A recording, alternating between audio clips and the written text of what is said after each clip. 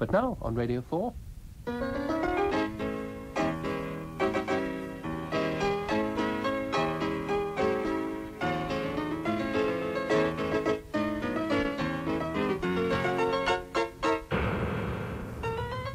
The Chronicles of Clovis, adapted by Justin Green from the short stories of Saki, with Mark Tandy as Clovis.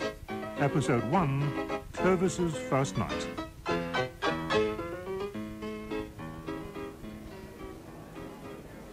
Upper Circle entrance is outside on the right, sir. May I see your ticket, sir? Certainly. Oh, the roll box, sir. Yes. Would you like to follow the signs to the dress circle, sir? Box? Can I see your ticket? On opening night, how did you manage to swing that, Clovis? A gift from the Baroness. I thought you weren't on speaking terms. No, we weren't for a couple of years, but we've made our peace. And she just gave you the tickets, just like that? No, not just like that. I had to explain my need was greater than Miriam Klopstock's. Miriam's only interest is point to point. She'd probably use the royal box as a treat for her horse. And what was your need? Well, if anyone asks, you're my elderly aunt from India with a passion for the theatre and only a week to live. Oh, God, Clovis. Relax, Reggie. No one will ask. Here we are. The royals don't get all that good a view, really, do they? Not at the stage, but they get an excellent view of the audience. As every first-nighter should know, that is invariably more interesting. I've heard you're writing something, Clovis. Not a play, is it? No, no. My memoirs, actually. At 21? Isn't that a little premature? Autobiography is more lucrative than fiction. Well, you've had an offer to publish it. Not yet, but several offers of hush money. The Howl of Asthma Home. What do you know about it? Oh, it should be fairly amusing. It's a tragedy in the manner of Ibsen. In the first 3 acts, the heroine is supposed to be dying of consumption. In the last, they find out she's really dying of cancer. And they've given the whole thing away. Nonsense, you're suitably prepared. If you nod off, hard to avoid in the theatre, you won't lose the thread. You ever tried your hand at drama, Clovis? At drama, constantly, but at a play, only once. Written for the Baroness, as a matter of fact. And was she pleased? Hardly. It was the reason we didn't speak for a year or two. Ironic, really, as the enterprise originated as a peace offering. There's been an election down here, and the Liberal member unseated. No end of bitterness and ill feeling, and the county is socially divided against itself. I thought a play of some kind would be an excellent opportunity of bringing people together and giving them something to think of besides tiresome political squabbles. Could you pass the jam? We might do something along the lines of a Greek tragedy. Thank you. The Return of Agamemnon, for instance. Well, that title sounds rather reminiscent of an election result. Oh, it wasn't that sort of a return. It was a homecoming. I thought you said it was a tragedy. Well, it was. He was killed in his bathroom, you know. Oh, I know the story, of course. Do you want me to take the part of Charlotte Corday? That was a different story and a different century. Oh. The dramatic unities forbid one to lay a scene in more than one century at a time. The killing in this case has to be done by Clytemnestra. Rather a pretty name. I'll do that part. I suppose you want to be Aga, whatever his name is. Oh, dear, no. Agamemnon was a father of grown-up children and probably wore a beard and looked prematurely aged. I shall be his charioteer or bath attendant or something decorative of that kind. We must do everything in the Sumu Run manner, you know. I don't know. At least I should know better if you explain exactly what you mean by the Sumu Run method. Weird music and exotic skippings and flying leaps and lots of drapery and undrapery, particularly undrapery. I think I told you the county are coming. The county won't stand anything very Greek. You can get over that objection by calling it hygiene or limb culture or something of that sort. My dear boy, I can ask the county to a Greek play or to a costume play, but to a Greek costume play, never. I have to live here, remember, at least for a time. I got this place on a 7 years lease. As to skippings and flying leaps, I must ask Emily Dushford to take part. She's a dear good thing and will do anything she's told, or try to. It is hard to imagine her doing a flying leap. Oh, she can be Cassandra, and she need only take flying leaps into the future, in a metaphorical sense. Cassandra, rather a pretty name. What kind of character is she? She was a sort of advance agent for calamities. To know her was to know the worst. Fortunately for the gaiety of the age she lived in, no one took her very seriously. Still, it must have been fairly galling to have her turning up after every catastrophe with a conscious air of, perhaps another time you'll believe what I say. I should have wanted to kill her. As Clytemnestra, I believe you gratify that very wish. Then it is a happy ending, in spite of it being a tragedy. Well, hardly. You see, The satisfaction of putting a violent end to Cassandra must have been considerably dampened by the fact that she had foretold what was going to happen to her. She probably died with an intensely irritating "what did I tell you" smile on her lips. And what sort of end do I have? I mean, what sort of curtain do I get? I suppose you rush into your lover's arms. That is where one of the flying leaps will come in. Oh, divine! So what went wrong? Emily Dushford didn't help the tensions. I had asked her to improvise her prophecies based on historical research. After several hours' conscientious study, all she came up with was... Woe, Trojans! Woe to Troy! I, Cassandra, see the fall Emily, it's no use foretelling the fall of Troy, because Troy has fallen before the action of the play begins. Oh, right. Woe! Oh, woe to Cassandra! And you mustn't refer to your own impending doom either, because that'll give things away too soon to the audience. Oh, right. I know. I'll predict a long and happy reign for George V. My dear girl, have you reflected that Cassandra specialized in foretelling calamities? Oh, yes. I know. I'll foretell a really disastrous season for the foxhounds. On no account. Do remember what Clovis said, Emily. All Cassandra's predictions came true. The master of foxhounds and the hunt secretary are both awfully superstitious and both going to be present. Oh, right. I don't know. Her flight from the room was the nearest she got to the Sumu Run method. But the chief problem was the most common of all in the theatre, a clash of egos. Ready, everyone? Clovis, what exactly is that you're wearing? It's my tunic for the attendant. Very nice. This isn't a dress rehearsal, you know. No, but I sort of wanted to wear it in. Just feel that. It's real panther skin. Go on, everyone. Oh, Lord Pabham loaned it to me. Yes, lovely. But do you feel it's quite right for a bath attendant? I think it's perfect. It looks quite impractical for cleaning the bath in, even a royal one. I don't clean the bath. I bathe the king. Yes, well, I do not speak selfishly, I assure you, but I feel it would benefit the entire production if the panther skin went to Clytemnestra. Clytemnestra would not wear a panther skin tunic. Well, she might wear a rather fine panther skin cloak, don't you think, everyone? Oh, yes, she might. We'll discuss this later, shall we? By all means, by all means. Let's go from my entrance. Are you ready, Greek damsels? Yes. You maids of Argus, say where is the king? Oh, lovely stripling, radiant as the dawn. Clovis, dear, What is it now? I just wanted to say that is an exquisite line, radiant as the dawn. Thank you. Again. No, Oh, lovely stripling. I'm not sure the damsels should be quite so fulsome in their praise of a glorified masseur. Perhaps the line should be transposed to my entrance and amended to, "Oh, Clytemnestra, radiant as the dawn." I bet you went absolutely wild.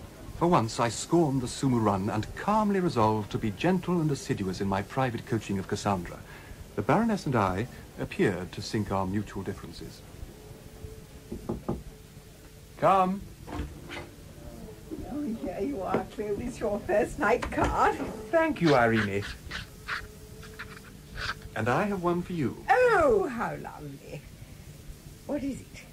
Trojan horse. Is it? It's all so exciting. It's a full house, you know, the county of mustard in strength. Well, let's hope our play has the desired effect. You look quite stunning. Oh, and you've done a splendid job. Well, break a leg, darling.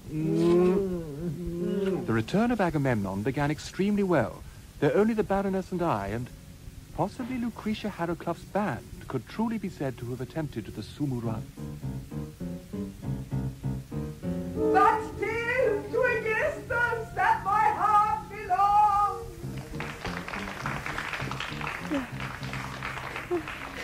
It's you now, Emily. Just take a deep breath and you'll be fine. Yes, Irene. I must make a quick dash to the dressing room. Here comes Cassandra, prophetess of doom. Off you go, Emily. Right.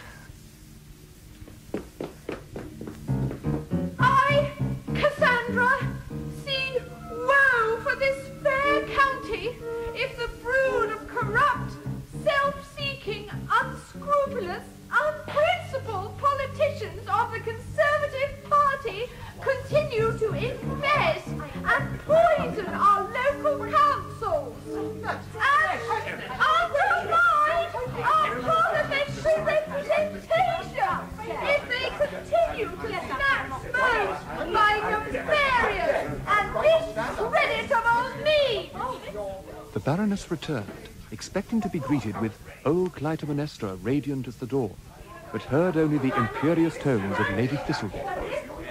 Send for my carriage at once! Disgraceful! Don't go. Please. Don't go. She's right about these stories, don't you, Sandra? I'll give her that. I don't understand. Emily. What have you been saying? What I was supposed to. I did get it right, didn't I, Clovis? Clovis! As a peace offering, it worked a treat. Both political parties found common ground in condemning the Baroness's outrageous behaviour. But how could she ever forgive you? Because she was fortunate in subletting the greater part of her 7-year lease. Hey, isn't that Miriam Klopstock down there? Oh, Lord. Have you dropped something? I don't want her to see me. Clovis Sangrel. Too late. And I think she's coming up. I rather suspect that Miriam Klopstock has heard something about my book of personal reminiscences, namely, that it is to leave nothing out. I see. Yes. It's a sobering thought, isn't it, Reginald? Not that Miriam needs sobering. She's a leading light of the National Temperance Society. The book does seem to have caused rather a stir. All sorts of people keep coming up to me and begging me not to put things in that I'd completely forgotten had ever happened. The Chronicles of Clovis, I shall call it. Clovis? Oh, this is your elderly aunt, I presume. Hello, Miriam. You know very well that that is Reginald Chilworth, Miriam. My aunt, if you must know, had a more pressing engagement in a different sort of box. Her funeral was on Thursday. How awful. Do forgive me, Clovis. But last Thursday you were at the Monktons bridge party. I saw you. But I declared only on black suits. I was very fond of my aunt. Well, I'm sorry to trouble you at such a time, but I've heard you're writing some sort of book. Quite right. And it'll record things that have happened to people in your circle. Your sources are impeccable. Oh, your mother, actually. She's quite worried about it, too. Well, I just wanted to remind you that you promised never to tell anyone about me in that unfortunate episode at Mrs. Nicorack's. I'm sorry? In the bathroom. Doesn't ring a bell. With my child. Oh, that! Do you know, it had entirely slipped my mind. Oh, thank goodness for that. No, my promise, I mean. The incident is clearly described. I've just been telling Reginald. It has a very prominent place in the very first chapter. Haven't I, Reginald? Clovis, well, you must strike it out at once. I shall certainly strike out the mention of the Spitz. I could have sworn it was a Spitz, not a child, but I'm grateful for the correction. You shall certainly receive an appreciative footnote. Footnote? I shall be ruined. You mustn't. You can't. You promised, Clovis Sangrel. I've always thought you the sort who'd keep a promise. I wouldn't dream of it. I'd as soon think of keeping white mice. Starting, you two. Did you hear the wolves again last night, Edward? Well, you're not the boy I took you for. You sound like an eagle arriving at Olympus with the wrong Ganymede. No, Horvath. How could you? Poor Hannah. Poor Did happen in the Hannah. bathroom with the chow. Oh, it's far too tedious to recall. The doctor will try to call again today. No, Miriam's in the clear. It's the likes of Septimus Brope who should fear exposure. Septimus Brope. He doesn't sound very scandalous. Appearances can be deceptive, as I found out. The child is dying. Better tell me afterwards, Clovis. The whole point of having a box is so you can talk through the play. Anyway, I'm far more interesting than anything Scandinavian. Be quiet there. Your voice down. It'll only annoy our neighbours if they can't eavesdrop successfully. I accompanied my aunt to the River Sedges garden party. The roses look magnificent, don't they, Aunt? Oh. What variety is that, Mrs. Riversedge? Oh, I'm very proud of her. She's a Viscountess Folkestone. I believe you have a Septimus Brope here. Extremely unlikely. It's a variety not to be found in the better class of garden. Oh, Mr. Septimus Brope is one of my guests. Ah. Do you mind if I smoke? Well, It discourages the green fly. And who and what is Mr. Brope? I believe, Mrs. Troyle, he comes from Leighton Buzzard. In these days of rapid and convenient travel, to come from Leighton Buzzard does not necessarily denote any great strength of character. It might only mean mere restlessness. What does he do? He edits the Cathedral Monthly, and he's enormously learned about memorial brasses and transepts and all those sorts of things. Perhaps he is just a little bit heavy and immersed in one range of subjects, but it takes all sorts to make a good house party, you know.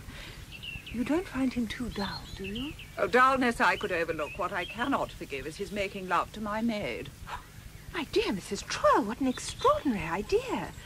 Oh, I assure you, Mr. Brope would not dream of doing such a thing. His dreams are a matter of indifference to me. For all I care, his slumbers may be one long indiscretion of unsuitable erotic advances in which the entire servants' hall may be involved. But in his waking hours, he shall not make love to my maid. It is no use arguing about it. I'm firm on the point. Oh, but you must be mistaken. Mr. Brope would be the last person to do such a thing. He is the first person to do such a thing, as far as my information goes, and if I have any voice in the matter, he certainly shall be the last. Of course, I'm not referring to respectably intentioned lovers. Oh, I simply cannot think that a man who writes so charmingly and informingly about transepts and Byzantine influences would behave in such an unprincipled manner. What evidence have you that he's doing anything of the sort?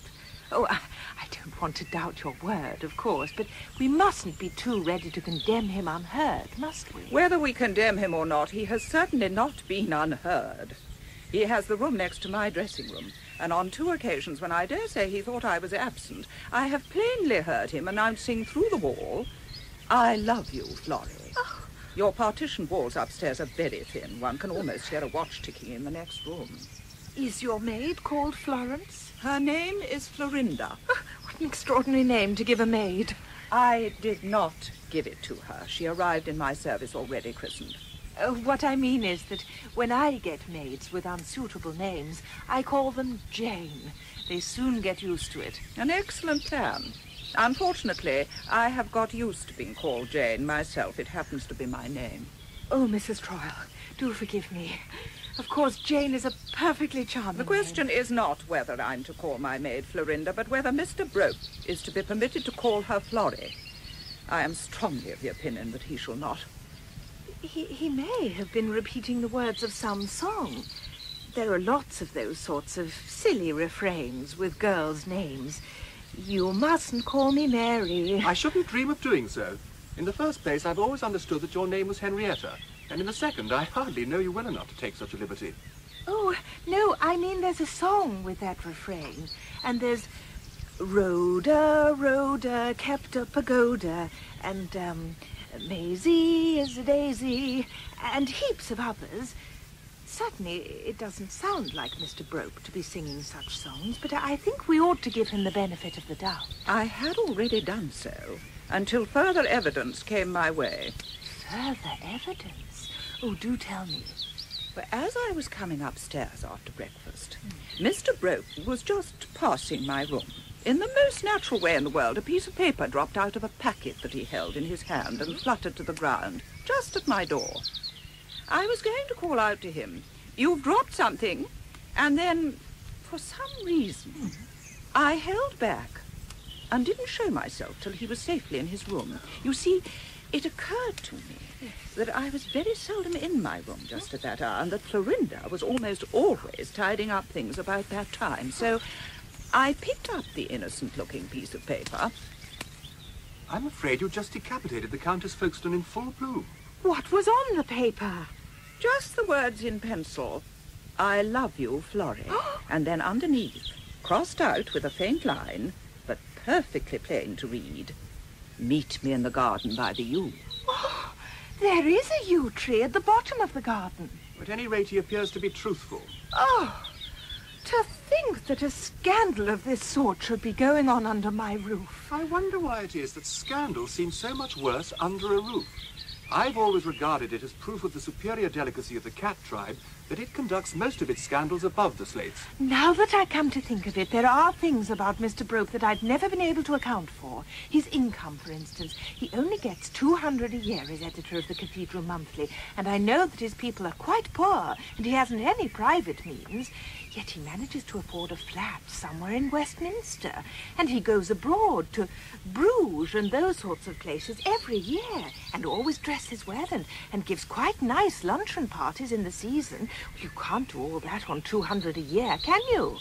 Does he write for any other papers? No. You see, he specializes so entirely on liturgy and ecclesiastical architecture that his field is rather restricted. Perhaps he sells spurious transepts to American enthusiasts. Oh, how can you sell transepts? Such a thing would be impossible. Well, whatever he may do to eke out his income, he is certainly not going to fill in his leisure moments by making love to my maid. Oh, of course not. That must be put a stop to at once. But I don't quite know what we ought to do. You might put a barbed wire entanglement round the yew tree as a precautionary measure. I don't think that the disagreeable situation that has arisen is improved by flippancy. A good maid is a treasure. I'm sure I don't know what I should do without Florinda. She understands my hair. Oh. I've long ago given up trying to do anything with it myself. I regard one's hair as I regard husbands. As long as one is seen together in public, one's private divergences don't matter. Ah, was that the luncheon gong? After the meal, quite decent as I remember, we began with asparagus, with hollandaise. I followed Broke into the smoking room. First act over already? Oh, I'm parched. A glass of bubbly would go down very nicely. What do you think of the Howl of Asthma-Home, Reginald? I can't say I've really heard very much of it. You don't need to. You can smell it. It's a stinker. Isn't that a little hasty? No, I mean the chief innovation of this production is the smell. The producer is very proud of it. Didn't you detect that wolfy fragrance drifting over the footlights? Perhaps I should try my hand at a modern drama. What about? Well, no one will understand the drift of it, but everyone will go back to their homes with a vague feeling of dissatisfaction with their lives and surroundings. Then they'll put up new wallpapers and forget. And what about those that have oak panelling all over the house? Well, they can always put up new stair carpets. Please take your seats, ladies and gentlemen. The performance is about to continue. Now, where were we? Yes. In search of Mr. Broke. Yes. Well, I found him conveniently alone in the smoking room and a state of some agitation. I'll be sorry, so sorry. Oh, dear, it won't do. It just won't do. What is a lorry? I don't mean the thing on wheels, Mr. Sangrail. Of course I know what that is. But isn't there a bird with a name like that, the larger form of a lorikeet? I fancy it's a lorry with one R, in which case it's no good to you. Well, How do you mean no good to me? Won't rhyme with Florrie. How did you find out? I mean, how did you know I was trying to get a rhyme to Florrie? I didn't know, I only guessed. When you wanted to turn the prosaic lorry of commerce into a feathered poem flitting through the verdure of a tropical forest, I knew you must be working up a sonnet. And Florrie was the only female name that suggested itself as rhyming with lorry. I believe you know more. Aha. How much do you know? The yew tree in the garden? There! I felt certain I dropped it somewhere. But you must have guessed something before. You won't give me away, will you? No, it is nothing to be ashamed of, but it wouldn't do for the editor of the Cathedral Monthly to go in openly for that sort of thing, would it? Oh, I suppose not. You see, I get quite a decent lot of money out of it. I could never live in the style I do on what I get as editor of the Cathedral Monthly. Do you mean to say you get money out of Florrie? Not out of Florrie. As yet. In fact, I don't mind saying that I'm having a good deal of trouble over Florrie. But there are a lot of others. This is very interesting. There are heaps of others. For instance, Cora with the lips of coral, you and I will never quarrel. That was one of my earliest successes, and it still brings me in royalties. And there is Esmeralda when I first beheld her. And fair Teresa, how I love to please her. Both of those have been fairly popular. And there is one rather dreadful one, which has brought me in more money than any of the others. Lively little Lucy with the naughty nail trousseau. Of course, I loathe the whole lot of them. In fact, I'm rapidly becoming something of a woman-hater under their influence, but I can't afford to disregard the financial aspect of the matter. What is the special trouble with Florrie? I can't get her into lyric shape, try as I will. You see, one has to work in a lot of sentimental, sugary compliments with a catchy rhyme and a certain amount of personal biography or prophecy. For instance, there is dainty little girlie Mavis. She is such a rare Avis. All the money I can save is ought to be for Mavis mine. I can't bring myself to sing it. It goes to a sickening namby-pamby waltz tune, and for months nothing else was sung and hummed in Blackpool and other popular centres.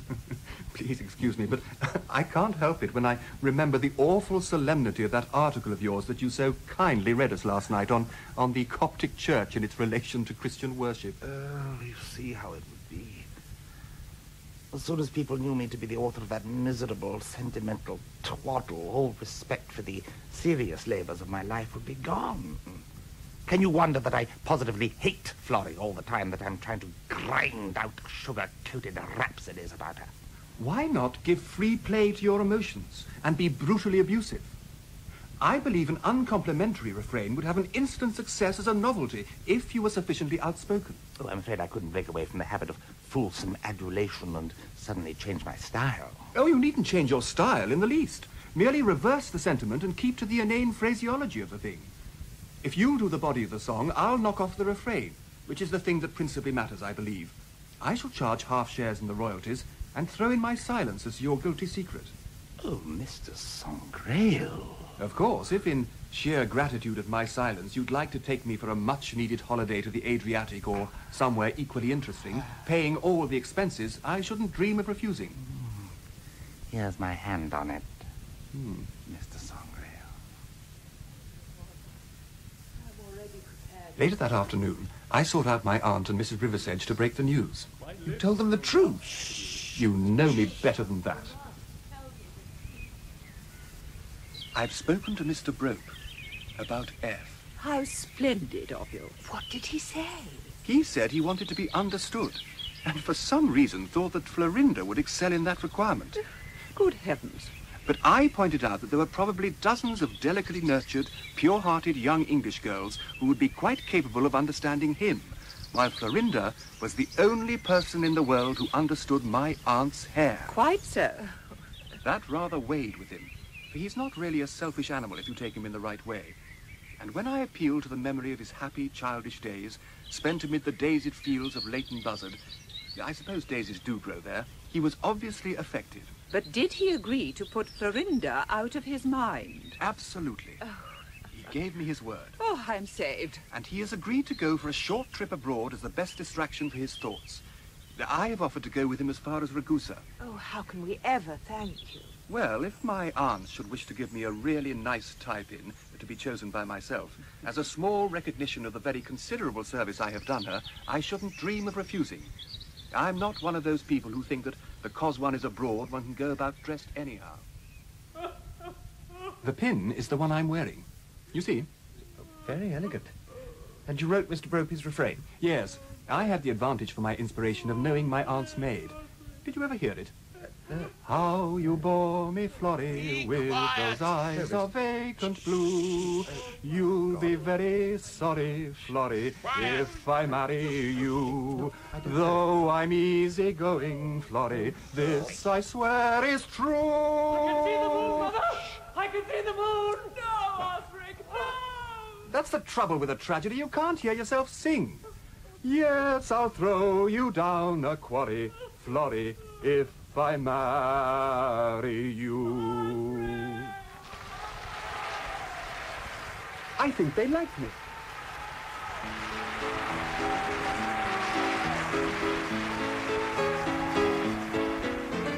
The Chronicles of Clovis was adapted by Justin Green from the short stories of Saki. Clovis was played by Mark Tandy, Mrs. Riversedge and the sobbing actress by Rebecca Front, Miriam Klopstock and Emily Dushford by Sylvester Latuzel, the anguished actor by David McAllister, the Greek damsel by Abigail McKern, the Baroness by Prunella Scales, Septimus Brope by John Sessions, the Aunt by Angela Thorne, and Reginald by Samuel West. The music was composed and performed by John White. The Chronicles of Clovis was an independent production by Hat Trick Productions for Radio 4. The series producer was Lissa Evans, and the producer was Justin Green.